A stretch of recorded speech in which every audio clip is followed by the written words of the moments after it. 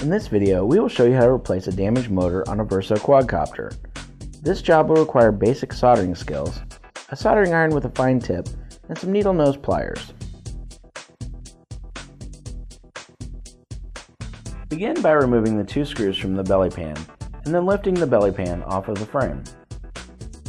Use your screwdriver to carefully pry one side of the canopy over the canopy post. You can then lift the canopy off the frame.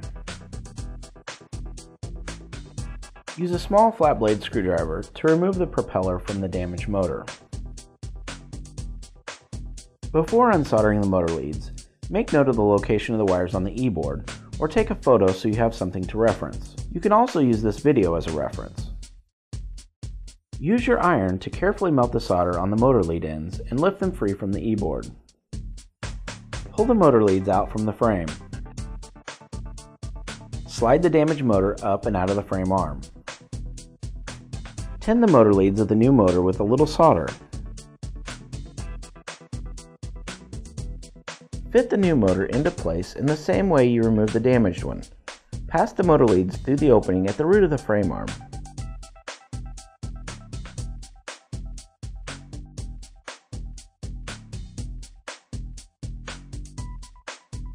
Solder the motor leads to the e-board, making sure that you are installing the motor leads in the correct locations.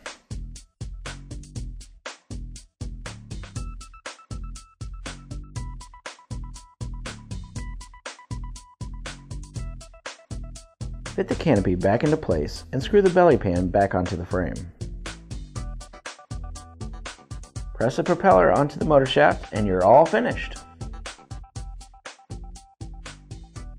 Check out the Hobbyco how-to channel for more instructional videos.